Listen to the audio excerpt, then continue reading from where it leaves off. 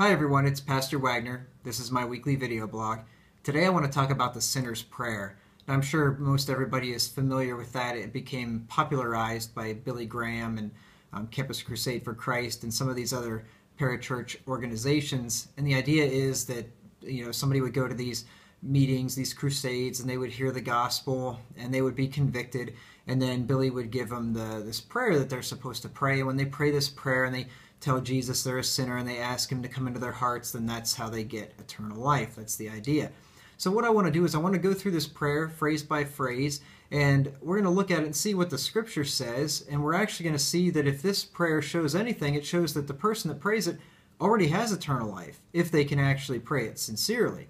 And if they're not praying it sincerely, then it doesn't do anything for them anyway. But far from giving a person eternal life, this prayer would already show that they have eternal life. So let me read the prayer for you first of all. It says, "Dear Lord Jesus, I know that I am a sinner, and I ask for your forgiveness. I believe you died for my sins and rose from the dead. I turn from my sins and invite you to come into my heart and life. I want to trust and follow you as my Lord and Savior. In your name, amen." So that's the Billy Graham version of the prayer. Like I said, this is supposed to be a means by which somebody gets eternal life, but it actually it shows just the opposite. So let's look at it phrase by phrase. First of all, Lord Jesus. Now, in order for somebody to call Jesus Lord, the Bible says that they already have the Spirit of God. You see, Billy tells you got to call it, you say Lord Jesus, and you repeat the prayer, and then you get the Spirit of God. The Bible says you already have it, or you couldn't call Jesus Lord. In 1 Corinthians 12 and verse 3, it says, "Wherefore I give you to understand that no man speaking by the Spirit of God calleth Jesus accursed, and that no man can say that Jesus is the Lord, but by the Holy Ghost." You have to have the Holy Ghost to even say Lord Jesus, to call Jesus your Lord. So if you call him your Lord, it means that you already have the Holy Ghost dwelling in you. You are already regenerated and born again if you can say Lord Jesus. The next phrase, "I know that I am a sinner." Now see, the thing about sin is it is the transgression of the law. But sinners by nature are not subject to the law of God. Neither can they be. Let me read it to you. First of all, 1 John 3:4 says, "Whoso committeth sin transgresseth also the law, for sin is the transgression of the law."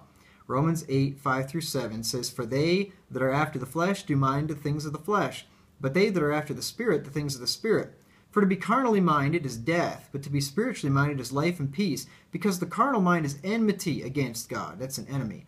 For it is not subject to the law of God, neither indeed can be." So here is a sinner, a carnal man, dead in trespasses and sins, who is not subject to the law of God. So a person like that is not going to say, "I know that I'm a sinner." They don't know that they're a sinner, and they don't care that they're a sinner, even if you did tell them that they're a sinner. They have to have a change of the heart first. They have to become spiritually minded to even know that they're a sinner. Okay, the next one. "I ask your forgiveness."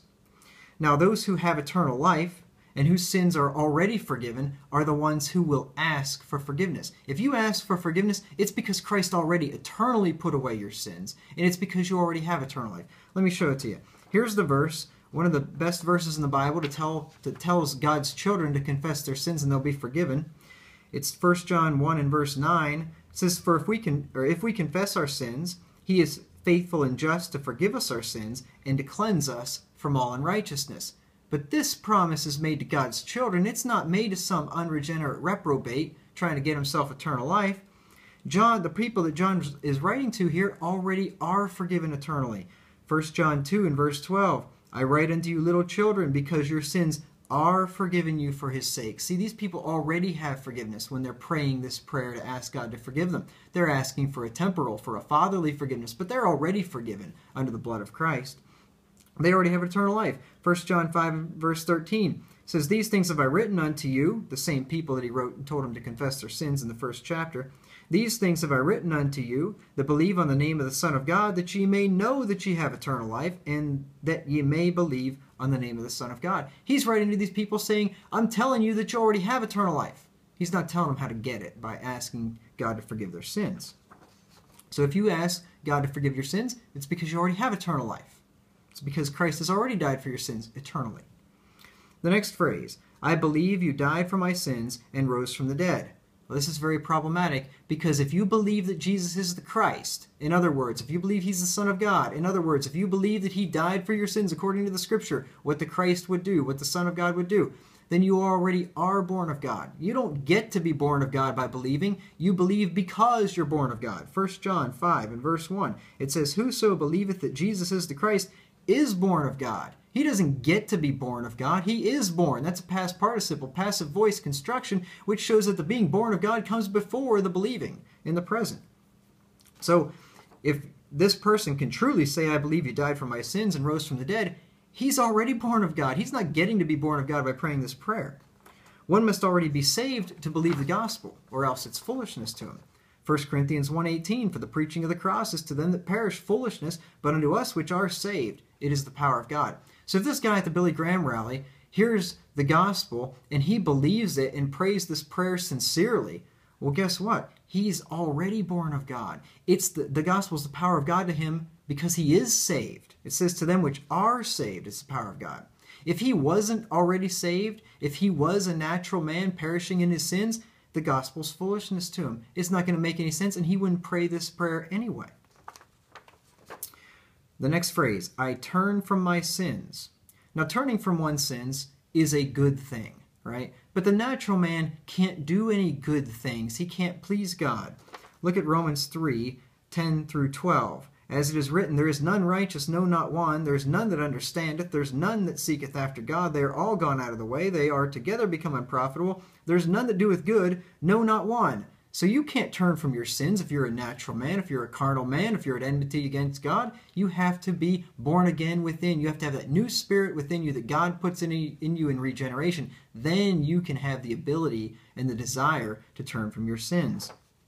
The person who turns from his sins is doing righteousness.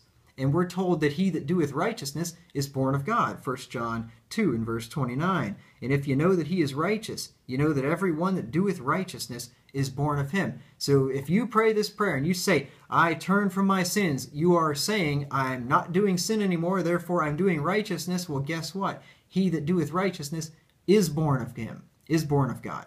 So you don't get to be born of God by doing righteousness. Doing righteousness is the effect of being born of God. So if you can pray this prayer, you are born of God. And the last phrase, "And invite you to come into my heart. I want to trust and follow you as my Lord and Savior." Now, if a person can truly pray this prayer and get to this point and ask the Lord to come into their heart and all this stuff, for the aforementioned reasons, he already is born of God. I've already shown that to you.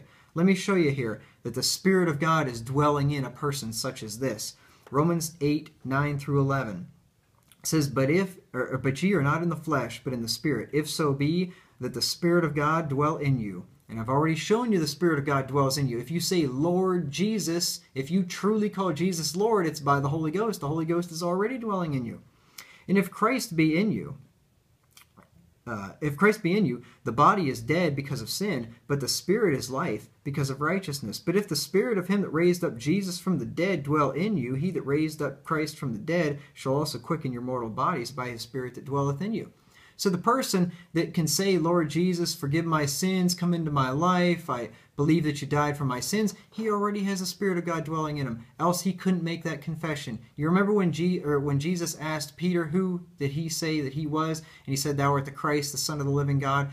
Jesus said, "Flesh and blood hath not revealed it unto thee, but my Father which is in heaven." Peter already had the Spirit of God dwelling in him. That's why he could confess that Jesus was the Christ, the Son of God.